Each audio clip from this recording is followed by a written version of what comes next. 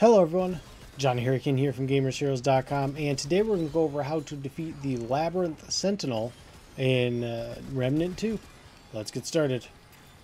Okay, so what I'm doing is basically what you need to do, but I'll explain it a little bit better. Head inside, and first off, the first one that rolls at you, you're going to want to break the white cubes on that, because that will make holes so you can basically let the cube fall on top of you, and you won't die.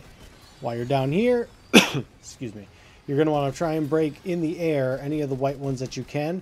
You're not going to be able to get all of them, but try to get at least 2 or 1 on any of the ones that are up top.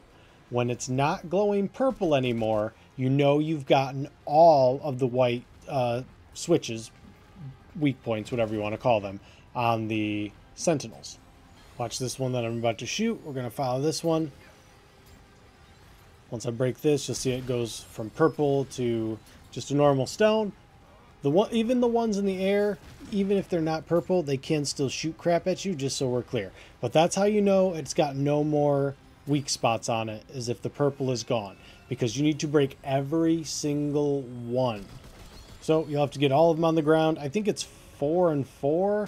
I don't remember exactly, but there's definitely floating ones, and there are the ones that are on the ground. And once you break all of them, you will beat the mission, the boss. Alright, that will do it for me. If you liked what you saw, got what you needed, like, comment, subscribe. See you guys in the next video. Later, gators.